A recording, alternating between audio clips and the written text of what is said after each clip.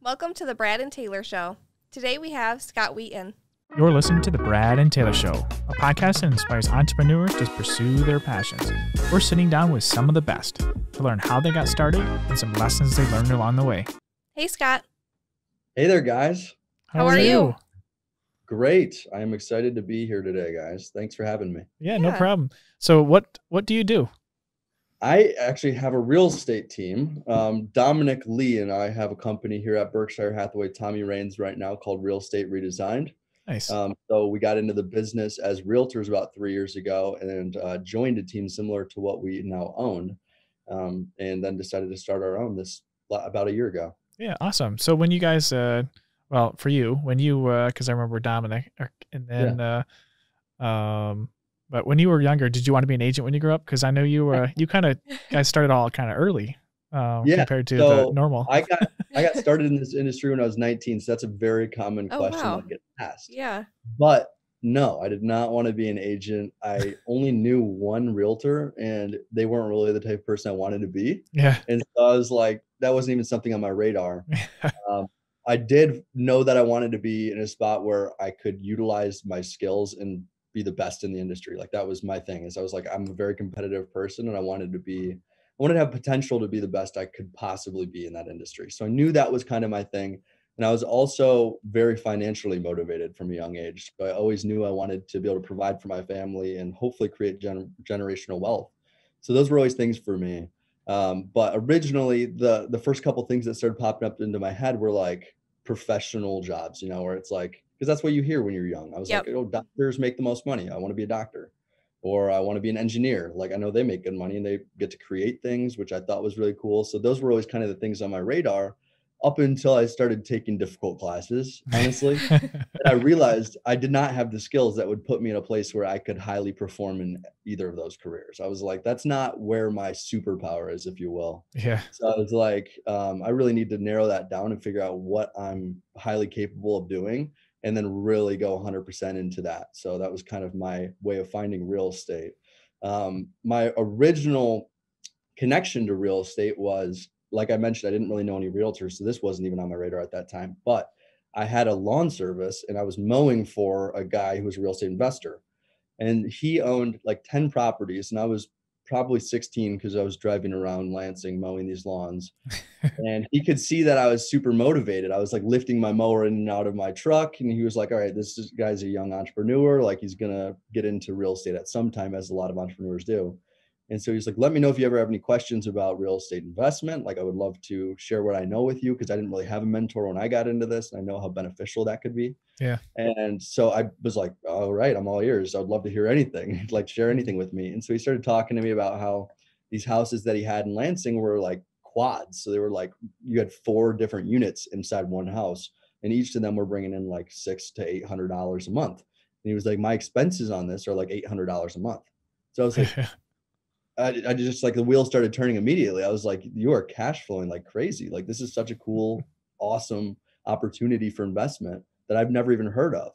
And so that got me really interested. He started feeding me some books. So I started reading those. And then that was kind of my initial launch into like my interest in real estate. And so I always knew I wanted to invest in real estate from that time on. So like early teenage years, but I did not know that I wanted to get into sales until probably when I was in college. Nice. Okay, nice. So you kind of jumped in at 19, you said, right? So you jumped in fresh out of high school, basically. So yeah. So that's crazy young. I don't feel like anybody else has done that I know of. So that's awesome that where you are now.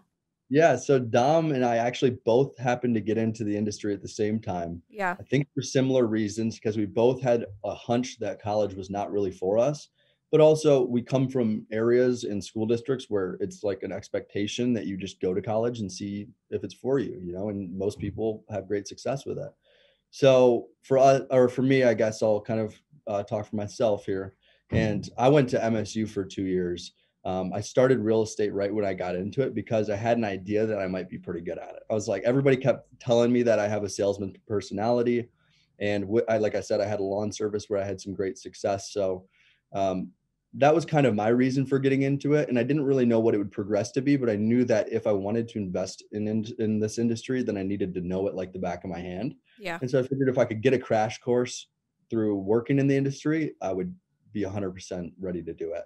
And so that was kind of my reason for getting into it. And I started calling a bunch of, like, I didn't know anybody. So I just started calling people that I found on Google. I just typed in realtors in Lansing.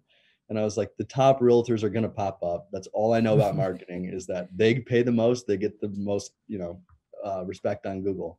So I started calling them and I was like, hey, would you mind just getting coffee with me and letting me pick your mind? And I would say out of like 5 I called, I think 2 or 3 of them let me actually start a meeting with them. And so one of those ended up hiring me. He was like, if you get licensed, I'll hire you. And I was like, I don't have to have like a college degree to work for you. Like, I don't have to be 21. I can be like an 18-year-old and get into this industry. And he was like, absolutely, go get your license. So I went, and I think I took the course, and that was probably the hardest I've ever studied for an exam. Like, I think I kind of overstudied for it, Yeah. but I passed it on my first try. Called him and I was like, I want a job. Like, give me whatever opportunity you're willing to. And so that was kind of like my entry into the industry. And then my entrepreneurial, habits kind of took off from there. Nice. So was there any piece of advice that anyone that you had met with when you were getting coffee that they gave you that kind of just stuck with you?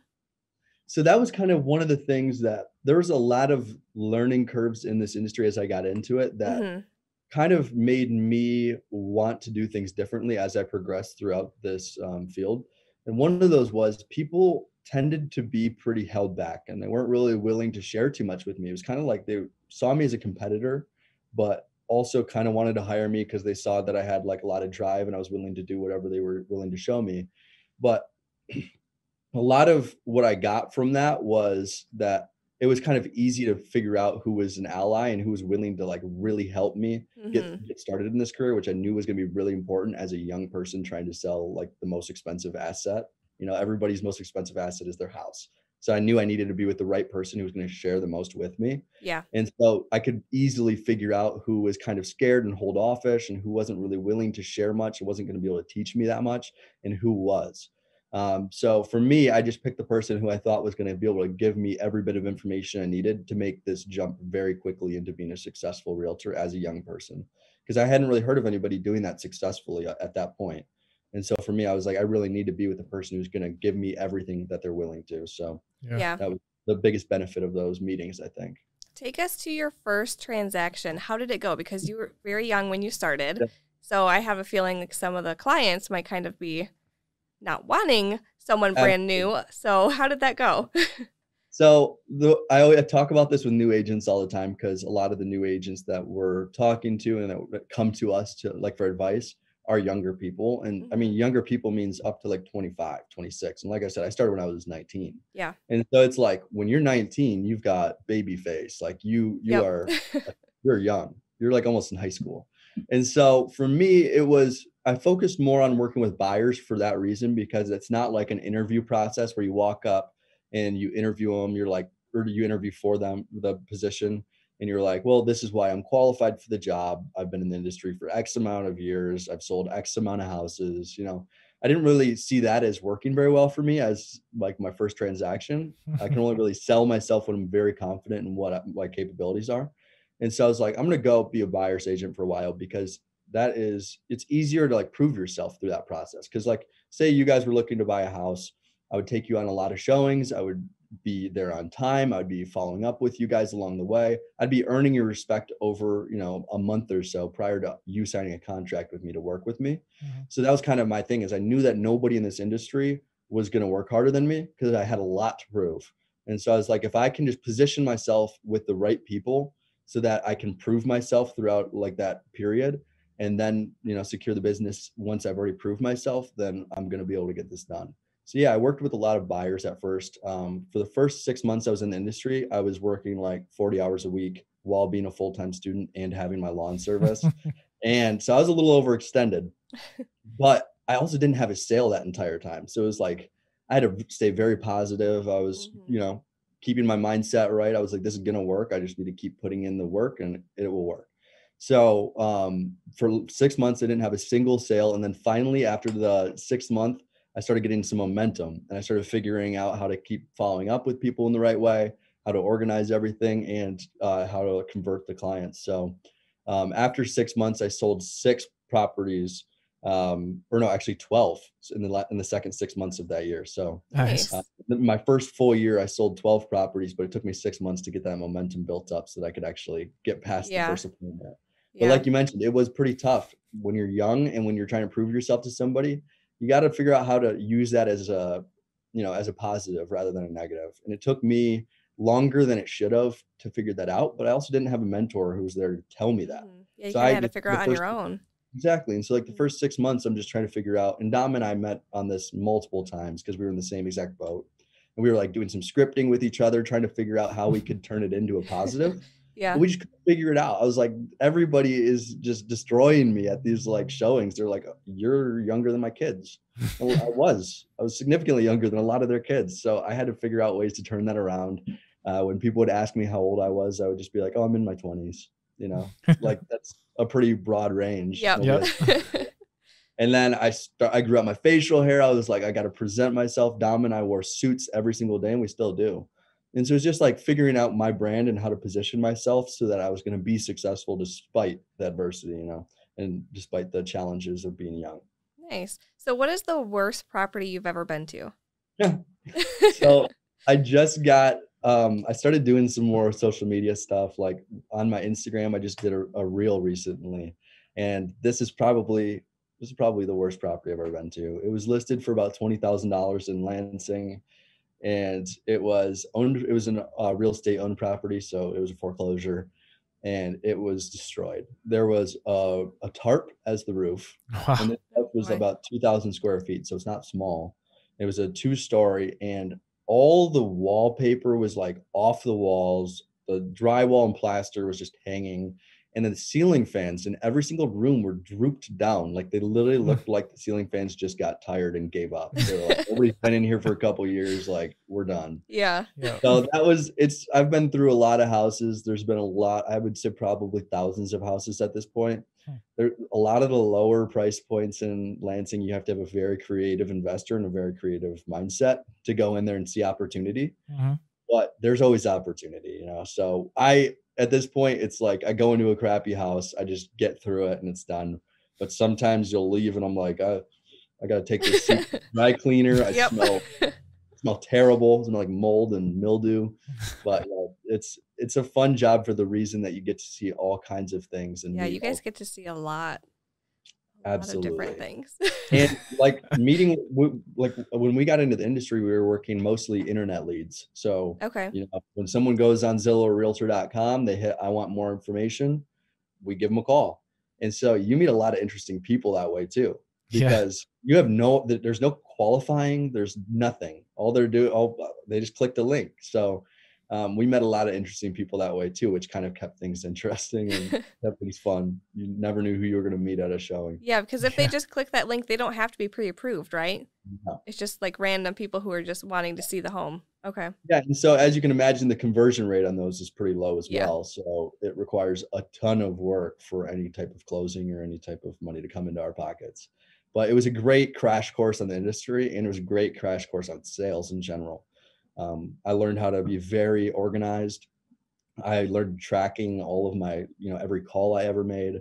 And that way you can look back on those types of things and be like, how can I improve? Because when you are looking at that short or that small of profit margins and that small of conversion rates, you got to be able to do anything possible to up those. Yeah.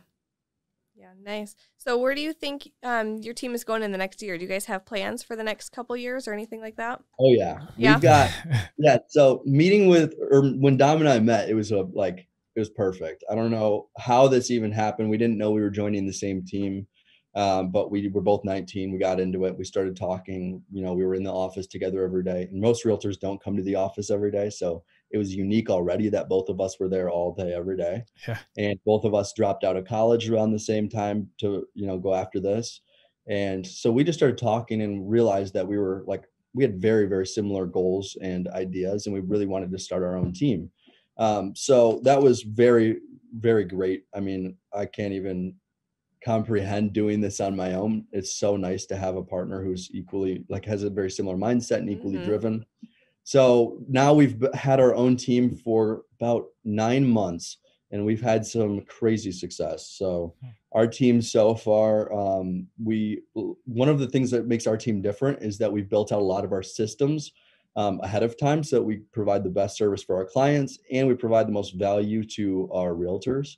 And so that's like the biggest thing for us is we, as the owners of our team, we kind of have two clients. We have the clients that are home buyers and sellers, and then we also have realtors that are working for us that we need to make sure that we are providing the best experience for if we want to keep them around and keep them as part of our family. Yeah, for sure. Nice. So one thing that we do differently is we've built out a lot of the systems along the way that make that possible.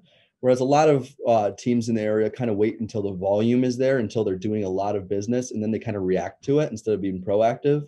Yeah. And so they just react to having a lot of business, and then they try to hire admins, they try to get all these things set up. And so for our team, we've kind of done a lot of that already. And that's one of the things that we think make us a scalable team. So over the next 3 years, we want to be hiring about 5 agents a year. So Nice. at this point, we've hired 2 agents besides us in our first year so far. We're on track to get a couple more by the end of the year. So we're super excited about that. That keeps us on track for our goal. But our goal is to get it to a point in the next 5 years where we've created this very scalable team, and we can look at starting some other offices in different areas, possibly in Michigan or outside of Michigan. But, using this as kind of the template. So we're just trying to work out all the bugs in this and figure out how we can provide the best service possible, because in an industry like this, you really do have to provide the best service possible and get those raving fans in order for your business to grow exponentially. Yep. And so for us, it's all about creating raving fans. We want all of our clients to go around town talking about us. So in order to do that, you got to be the best. Yep. So that's our kind of 5-year plan, is to continue to scale and figure out how we can, plant this idea in another area and expand it there as well, which I know you guys are kind of pros at. We're trying. Yep. Awesome. So let's say you had to start all over today and you had $1,000. How would you spend that first $1,000? $1,000. So when I first got into the industry, I did not have $1,000. I'll tell you that. It was just, I had really no money. I was hoping that I could make some money. I was working as like a pizza delivery guy after I sold my lawn service, so I could focus on this. And all I did was I just made a list of everybody who knew my name and called all of them. I called them all and I checked in on them, and I was like, I hope that you would love to support my business. I'm new into this industry. And if I'm not asking for you to send me business right away. I know I'm new, but even if you know of anybody I should network with or anybody who could help me get my career started, that'd be amazing for me. And so as a 19-year-old, when you're calling all of your like high school friends' parents and saying this to them, I think it earns you a lot of respect. And so for me, I would not change that. I think that was a huge thing that jumpstarted my career and kind of created like the brand that people know me as. Mm-hmm. And so I would 100% do that again. I would stay away from Zillow and Realtor.com leads, because when you hire a third party to do your lead generation for you, they're making a profit as well. And so it just waters down the leads that you're getting. Dom and I figured out how to generate the same leads that they're generating for like a 100th of the cost. I kind of wish that I had figured that out a little bit earlier. I would have been able to expand much further. I luckily had a coach who was the owner of the team, so I didn't need to hire any coaching. He also kind of provided us with an external coach as well. But a lot of the education that I learned was the most valuable thing to me. And I knew that that was going to be the way that I built my career. When I first got into this industry, I was like, the first year, I don't care if I make a dime. I was like, I just need to be working in this industry as much as possible. I'll pay referral fees to people who give me business. I don't care. Like, I just need to close as many transactions as possible so I can learn as much as possible. And so I think, getting those less expensive leads and probably getting the right mentorship is the first thing that anybody should do in this industry. And there's a lot of free ways to generate business if you get creative. Like, we generated a ton our first year through open houses, through floor times at our company, which is where people call into our company and ask to work with a realtor. So there's a lot of ways that you can generate business in any industry for inexpensively, and that's the right way to do it. There's a lot of people that are going to try and sell you business, and I feel like in every industry. And if you fall for those kinds of things, it's not going to go very far. So you just got to dig deep, figure out how to get creative, and generate your own business. Yep, that's awesome. Nice. So I know you mentioned earlier, one of the agents gave you a bunch of books to read. Oh yeah. Yeah, This were was they actually just an investor. And so okay? that was something that actually translated hugely for me because I've always valued education a lot, Mhm. but I also had my little bits of beef with the like common education system.